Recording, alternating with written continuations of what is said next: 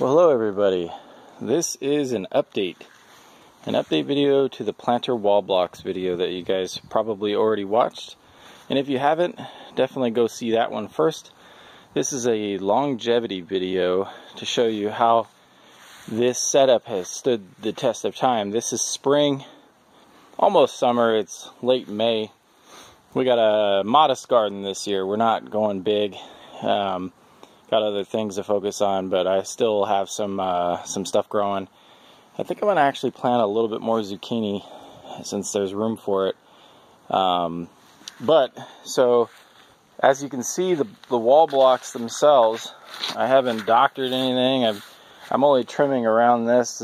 Probably the only problem is when it's near grass, it's kind of hard to trim around there. So you got to get in there with scissors or stay on top of it with a weed whacker as often as possible. But as you can see, the boards that I got, they stood up pretty good. They're not even beginning to deteriorate. And as you can see, Liberty still loves to get into the garden, but you see that it doesn't, there's no weakness or anything. It's very strong and sturdy, and it's holding up. 2 years in, I don't see any reason why this won't go another 2 or 3 years. I see people constantly having to replace their garden boxes like once a year, and if you buy these, then you'll never have to do that. They last forever. They do so good, but like I said, the only downside are around the edges. You get some weeds and stuff, but they haven't come out of adjustment. They're not moving. There's no problems with them. And as you can see, the gardens love this setup, and very versatile. You can move it.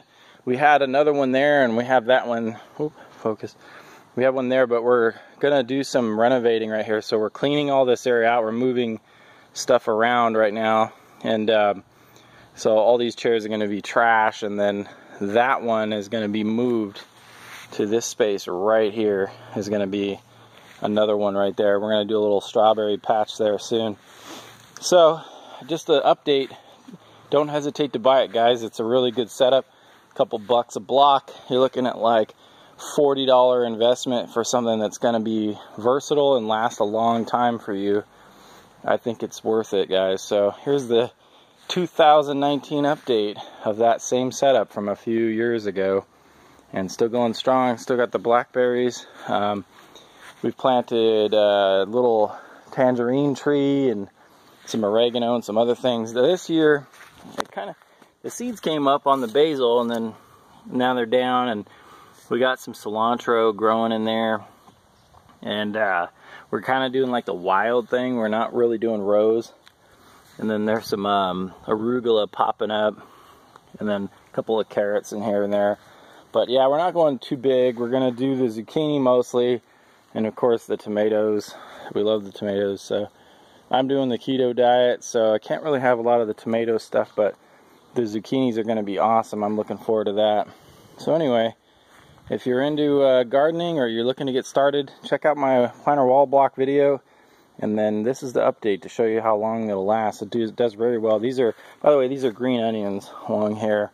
Just trimmed them back so they'll grow nice and fresh, come up new shoots. You always want to give them another start. So anyway, that's it, guys. Hopefully you enjoyed it, and then this setup has helped you. If you did, post up a link to your video of what you guys did at your house with it. I'd love to see that. So until the next one, we'll see you on the next adventure, guys.